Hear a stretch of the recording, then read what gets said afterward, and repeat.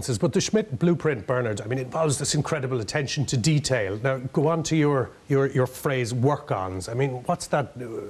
What does that consist of when it comes to the relationship between coach and player? Well, I think he's very clear in what he wants of players. So he knows every position inside out, and he knows how certain players need to fit into his strategy, and he's able to give you. He's a nice encyclopedia memory for games you've played in the past and also opposition. So he will give guys a clear idea of what they need to improve, what they're good at, you know, but also what they need to improve, and what he wants to see them when they play for the provinces.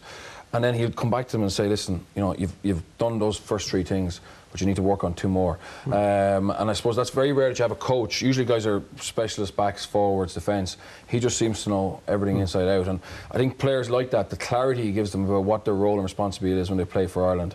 But they have to do it for the province first. And that's he spends time out in the field with the guys. That's probably the key. He's, I suppose, the manager type role of a lot of these teams. He's out there coaching, really getting stuck in, and that attention to detail you talk about, demanding the players. So he's in your ear quite close to you, telling you what he wants. If you're too high in a ruck, if you give a silly pass, he's out on the pitch with you.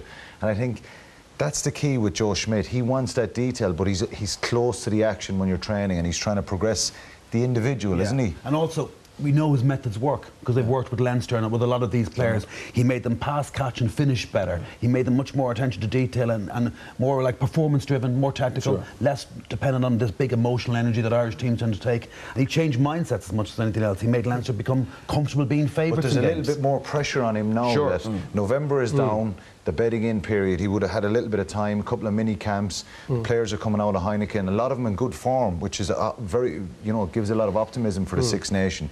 So there's pressure on now. But in terms of the public perception of him then, I mean, obviously the rugby Leinster were playing at their peak in the last 5 or 6 years was fantastic rugby, but there's a lot less frills. I mean, he's more of a pragmatist maybe than he's given credit for. Well, he leaves it up to the individual then to kind of show their flair, their talent. If you do the basics well in rugby, the collisions, the breakdown, defensively you're good, your kick chase, it sounds quite simple, but a lot of teams, that's where they let down, that's where their performance lets them down, they lose matches. I think he wants all that stuff right, and then it's up to the individual. I think he gives players phenomenal confidence because he analyses the opposition so well, they prepare so well. Each session finishes on a high, it's intense, it's fast, it's high tempo. So as Monday, Tuesday, Wednesday build on, confidence starts to seep in. You're going towards a specific end. He's very process focused early in the week, and then he realises about the outcome. And you need that detail, but you also need a bit of dog as well. And I think that's where he's different than a lot of coaches. You have a lot of coaches who can see the overall plan, they understand pod systems. They're trying to do game plans before they do the basics well. He does the basics really well, and then